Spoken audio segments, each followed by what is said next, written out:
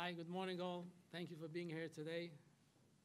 First, I'd like to acknowledge Michael Specht, the supervisor of the town of Ramapo, Ali Pinkasovitz, mayor of village of Kaiser, Brad Waddell, chief of Ramapo Police Department, Rabbi Hirsch Horowitz, Community Outreach Center, Steve Gold, co-president, Jewish Foundation and Foundation of Rockland County, and Dr. Francis Pratt, president of NIAC and WACP. Thank you. And welcome back, Governor Cuomo. Good to be back. Thank you. Thank you, Mayor. Governor Cuomo, I have some, I'm going to put everything away because I'm going to talk from my heart. Okay. I think you're a living example from true leadership. Sunday morning, 6:03, you woke me because you didn't go to sleep after that horrific, terrible, terrible stabbing, what happened there. I didn't forgive you yet, but and let me tell you, since then, you have not rested. True leadership, going out, meeting community leaders, hearing the concerns, and putting a plan into action. And we already see the state troopers all over the place protecting us, so on and so forth. Governor, you built a bridge called Governor Mario Cuomo Bridge. That bridge is meant to connect Rockland to Westchester. I want to let you know, since you came that morning, you are building bridges in the county. Thank you. Okay? By being here, being an example, taking a lead, showing leadership, we are privileged now that your bridges are being built to connect Rockland to Rockland. We have now coalitions building, unity building, and hopefully it's a turn to a new era.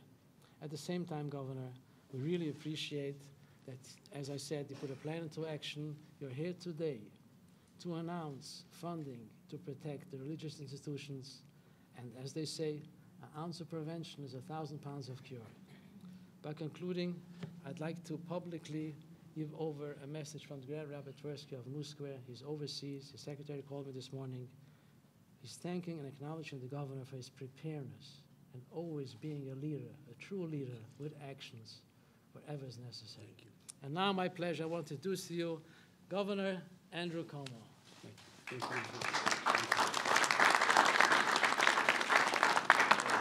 Thank you very much. First to Mayor Spitzer.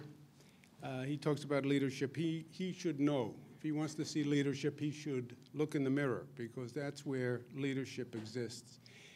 You often see what a leader is made of at a time of crisis and how people respond. And Mayor Spitzer has been a rock for the community. He's been comforting and calm, but he's also been a strong advocate for the community. And I have such respect for him. Let's give Mayor Spitzer a round of applause. We have Rabbi Rottenberg here. We are all very sorry for the pain that he has felt, but I have to tell you, he came and spoke at the State of the State, speaking to the whole legislature about what happened, and he was such an inspiration. And again, no anger, no retribution. He truly inspired the entire congregation. So let's thank Rabbi Rottenberg for everything he's done and for everything he's been through. Joseph Gluck, who is the hero who thwarted the assailant, and we recognized him at the State of the State. He deserves a round of applause. We have with us from my team Robert Mahika, who is the budget director. We have Michael Copey, the director of New York State Emergency Management. We have Kevin Bruin, who you'll hear from in a moment, who's the first deputy superintendent of the New York State Police. And we have Joe Tripotto. It's an Italian name. I shouldn't have a problem with that. Colonel, New York State Police.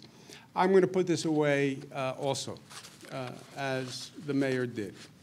Because this is a message that is easy because it comes from the heart.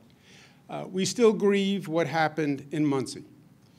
The entire state grieves. They're shocked, surprised, repulsed by what happened in Monsey.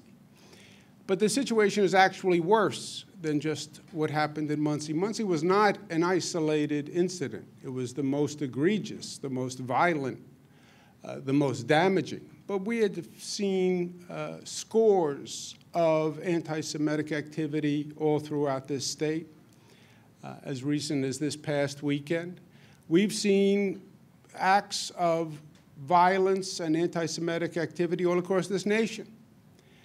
We were observers for a long time and wanted to believe that that couldn't happen here, right? What happened in Pittsburgh couldn't happen in New York. What happened in California couldn't happen in New York, until it happened in New York.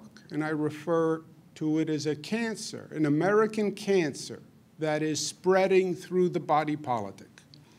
And it's a cancer because one cell in the body attacks other cells in the body. And once this country gets to a place where it starts to demonize by religion or race, well, then we have lost who we are, right? This is a nation founded on religious freedom. George Washington went to a synagogue, worshiped with the congregation, sent a letter afterwards saying essentially what this nation is about is freedom of religion and everyone having the right to pray to their own God and being safe in that practice. So, hence, having lost the soul of the nation.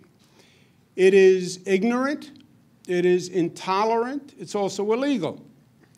And while we pray for solidarity, we march for solidarity, we gather together for solidarity, government has an additional obligation, which is the obligation to act.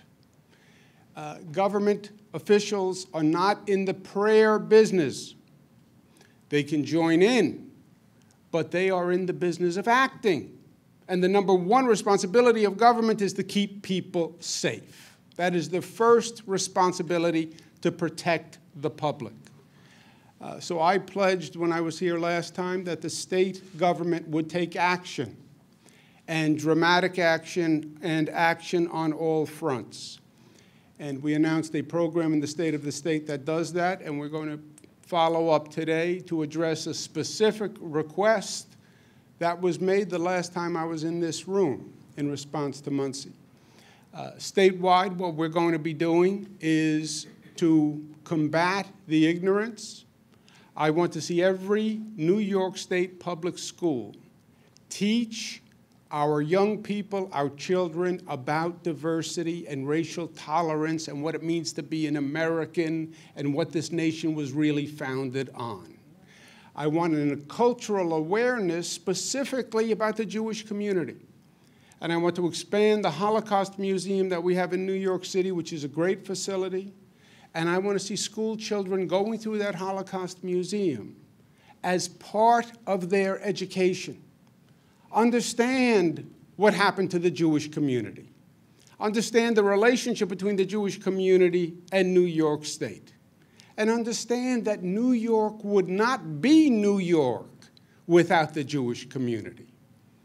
We're organizing faith leaders all across the state, because whether it is Judaism or Christianity or Hinduism, every religion has the same basic concept that the strongest four-letter word is love and not hate. And it is about tolerance. So leadership from our faith community. And more security, because that is the fundamental obligation. And we want more funding for more state police in the hate crimes unit. I want a domestic terrorism law that prosecutes what we saw in Monsey as what it was, which was a form of terrorism. When you attack a large number of people based on their religion, based on their race, you are a terrorist. Terrorist doesn't have to come in on a plane. Terrorist doesn't have to be some foreign cell. You can have a terrorist who is American-born. And that's what domestic terrorism speaks to. And we want to pass that law. And we want to provide more funding for schools, religious organizations to put in security measures. We have great new technology that can go a long way. And when I was here, Mayor Spitzer talked about license plate readers, which is a fantastic piece of technology. That is actually how we caught the Monsey assailant. We had a human license plate reader, Joseph Gluck, who actually got the license plate after the attack, but then an electronic license plate reader found that plate on that car going over the George Washington Bridge. License plate readers mean you can see everyone coming into the community and everyone going out. You have the time, you have the license plate, and then we have license plate readers all around the state, on highways, tunnels, bridges, et cetera. So if anybody thinks about attacking the community, they better think again, because we will know, we will find out, and we will prosecute you to the fullest extent of the law. Mayor Spitzer said he wanted more license plate readers. I said, can't we just get 100 Joseph Glucks and put them on all the corners? He said, no, we need an electronic system. So today it's my pleasure to announce $340,000 to install those license plate readers all throughout the community as a safety device.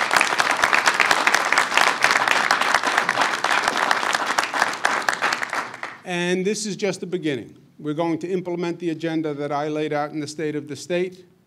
I want everyone to know that we have learned from Monsey, a painful lesson. We've learned from what's going on, and we will respond, and we will react, and we will do everything in our power on every level to make sure this horrific act doesn't happen again.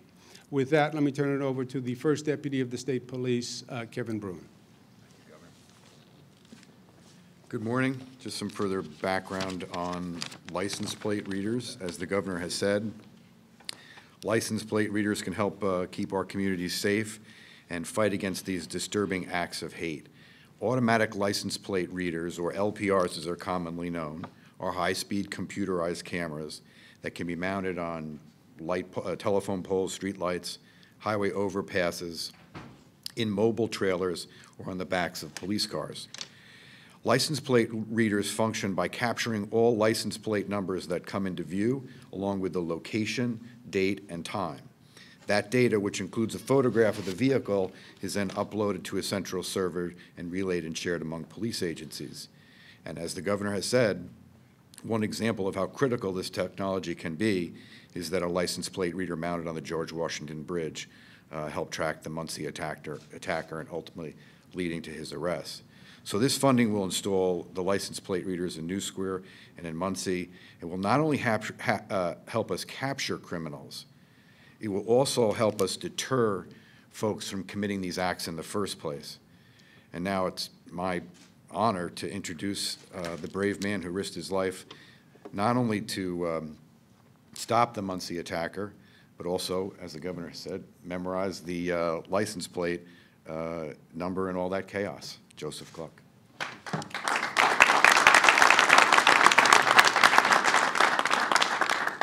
Good morning, Governor. Good morning, Supervisor. Good morning, everybody. Thank you for coming back to our community this morning and for your unwavering support always. When our community was attacked earlier this month, Governor Cuomo was here in less than 10 hours to stand arm in arm with us through our worst nightmares. He demonstrated that true leadership demands action, not just words. By memorizing the license plate number, I was able, with God's help, nothing me, it was only God that helped me, made me go find it, to help the police track down the attacker by the cameras on the bridge. But this would not have been possible. Without the license plate readers on the bridge, nobody wouldn't have helped nothing. I'm grateful to the Governor for his continued support to our community, expanding these technologies in our community, and hopefully it will prevent future attacks from us forever. Thank you. Thank you so much. Very nice. Thank you. You did beautiful. Okay. Thank you to all who are here. We'll take any on-topic questions. I'll then take off-topic questions. So my colleagues can get on with their day. Any questions for myself or Mayor Spitzer, anyone who's here? Governor, would you support, there's a robust discussion in Albany right now about perhaps adding hate crimes to the bail reform, tweaking the reform a little bit. Would you support that?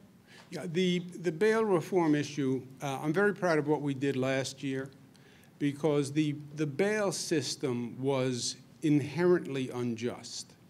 The bail system was dependent on wealth, not merit, not risk of flight. It was all about wealth. If you can make bail, you'd stay out of jail. If you can't make bail, you would be in jail. So it shouldn't be about how rich you are, right? The justice system is supposed to be blind to wealth. So we made significant reforms. They just went into effect officially January 1, as you know. We are now looking at the effect of those changes and considering other changes. It's a complicated system. You make one change in one part of the system, it has ramifications in other parts of the system. So that's what we're evaluating now.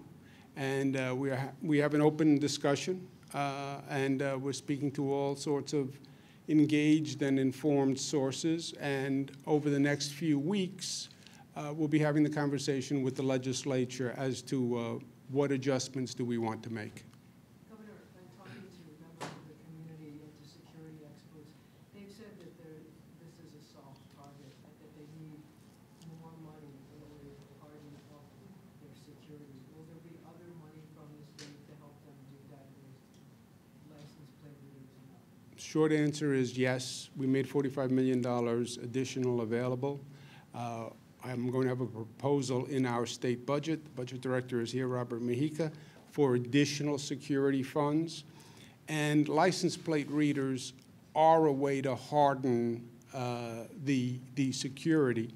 They are the highest tech that we have. The license plate readers, as you heard from the first deputy, you can put them basically anywhere.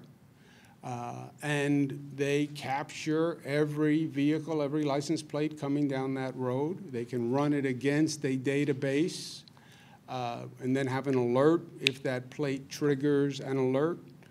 So it's one of the best technological answers that we have, and we're moving ahead to put it in this community. So will the license plate readers be controlled by the Ramapo police, by the state police?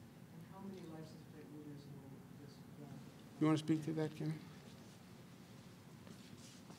Yeah, I'm not exactly sure of the numbers of license plate readers, and the community and the Ramapo police will put them in the locations that they think is most appropriate, and they will share them with the state police. And that can be further shared with other law enforcement agencies. But, how will you be able to determine if there's somebody coming into the community with wanting to do that? Well, you hope that the knowledge that this kind of technology is in place makes them think about not doing it and going somewhere else, or not doing it at all.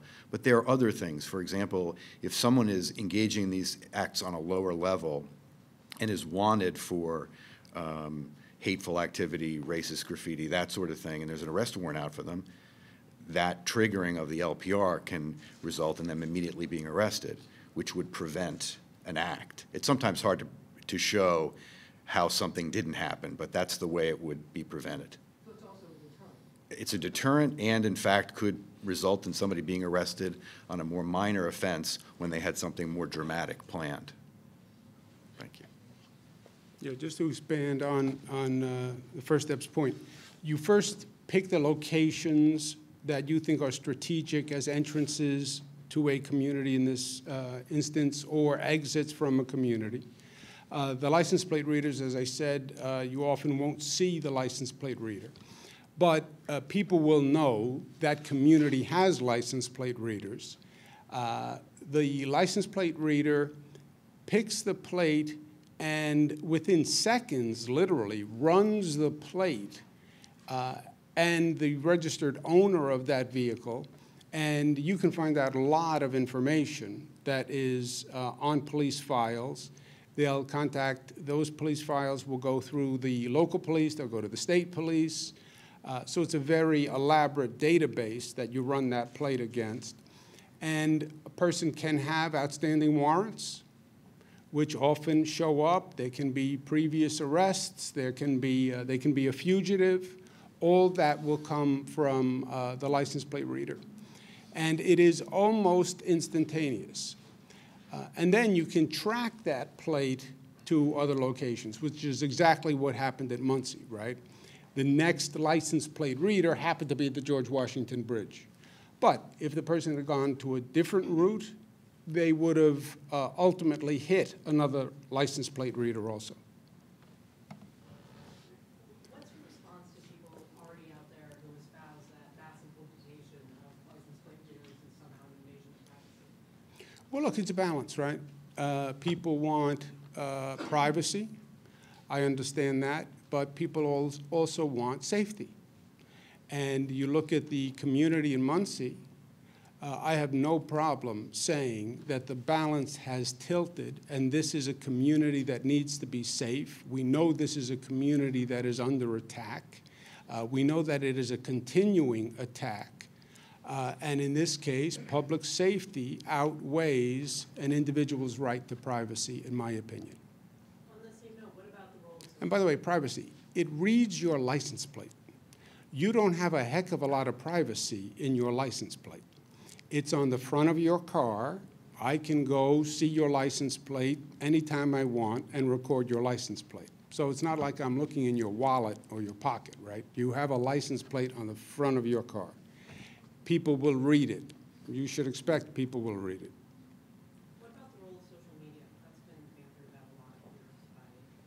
Look, hate communicates a number of ways, and hate can communicate with anonymity on the internet in a way that it never could before. It's anonymous, and it can be irresponsible, and it can be pervasive. There is no doubt. Makes the situation more complicated. Yes, Governor, aside from the security measures, is there more funding intended for mental health treatment?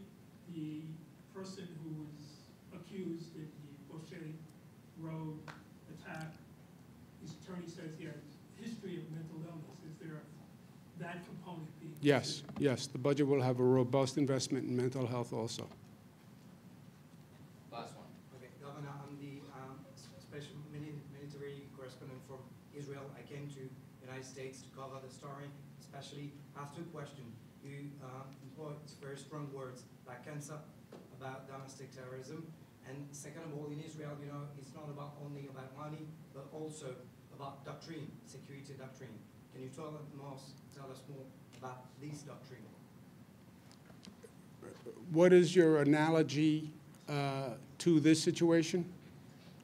That's you have to think out of the box, and money doesn't resolve all the things. You have to think doctrine. You have to think security to fight against terrorism.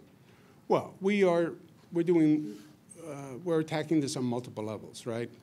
Education, literally changing the curriculum in schools, cultural, understanding different cultures, expanding a Holocaust museum so every child can go through the Holocaust museum, getting all faith leaders from all religions to preach what is true, that this is ugly and this is hate and it is intolerant and it is violative of almost every religious doctrine. And then from a security point of view, Israel has probably the most advanced security on the globe, right? It's amazing what Israel has done. But that is grown over decades of having been targeted and having neighbors to the left and to the right. So you feel surrounded, and you had to develop that security. This is a relatively new experience in this country. I can't think in my lifetime of anything this ugly and anything this pernicious and anything this widespread. We've had isolated incidents over time, but they flared up and then it went away. We're seeing something in this country we've never seen before. So yes, more security, and then balancing the security with the right to privacy, which is also a balance this nation has to work out again, without the experience that Israel has, right? You walk through Jerusalem, you're on a camera almost anywhere in Jerusalem at any given time. The technology is just amazing. This country is not there yet in terms of that kind of sacrifice of privacy for public safety, hence the question from one of your colleagues. But we are very serious about increasing security. Nothing like this has ever been done before. So this is the most aggressive approach that we have taken in terms of security, and I'm proud of it. All right, thanks everyone. Thank you all very much. Thank you. Separate.